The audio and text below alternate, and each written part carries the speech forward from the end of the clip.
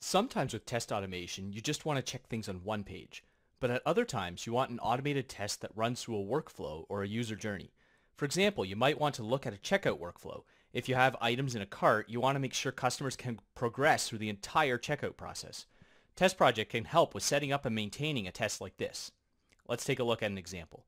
For this example, we're going to use a site called automationpractice.com, and this is just a fake e-commerce site that we can use to practice automation testing on. Now, the first thing that we'll need if we want to test a checkout workflow is to make sure that we have something in our cart. TestProject has a pretty cool feature that makes it really easy to reuse tests. You can imagine that you might want to create a few checkout tests and you want them each to start with an item in the cart. So I've created a test for this. This test adds a t-shirt to the cart for us. You can see it just goes to the application, it clicks on the t-shirt link, and then it goes over the image and adds it to the cart. So now that I have this test, I can actually use it as a starting point for my checkout test. So let's go back here and let's add a new test. We'll create a web test and let's call it checkout workflow. We'll use the automation practice site and we'll use the recorder to start recording. Now with the test recorder open, we can just delete this first navigation step here and we'll replace it with the other test that we had. So let's add a step, and here under the type, instead of element action, we'll choose the type test, and then we'll select a test. So we'll add the t-shirt to cart, we'll use that test, and we'll go ahead and create this test step. TestProject has automatically run that test step for us, and you can see that an item has been added to the cart for us. We all know that reuse is important in test automation as it allows you to save time both in test setup and in maintaining tests over time. So this really is a neat, powerful little tool that TestProject provides us.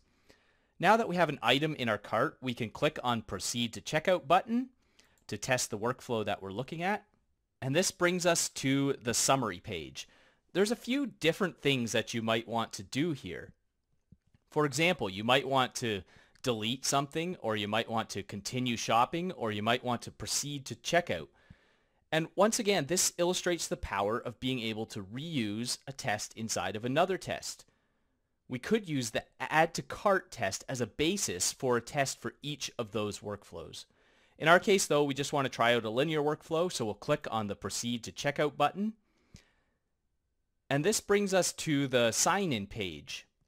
Now there's actually a couple of places in the application that use this page. For example, we could sign in up here as well, and that would bring us to the same page.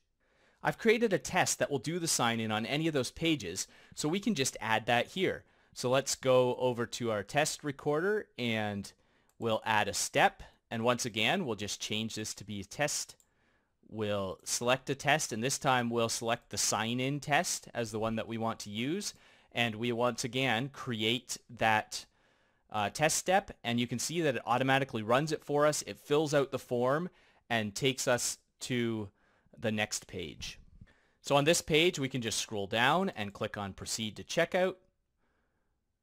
On the next page, we can agree to the terms of service and then proceed to checkout again. And with that, we've created a workflow test. You can see how TestProject is a powerful tool for doing this kind of testing. The test recorder, of course, makes it easy to set up a multi-page test like this, but there's also real power in the way that TestProject enables reuse of tests and elements within a project. This approach helps you, as the test automator, to write tests that are resilient to change and makes it much more likely that these tests will continue to be valuable and easy to update as the application evolves. Creating automated tests that set up a user journey can be difficult, but TestProject really does provide you with the functionality you need to make this as effective as possible.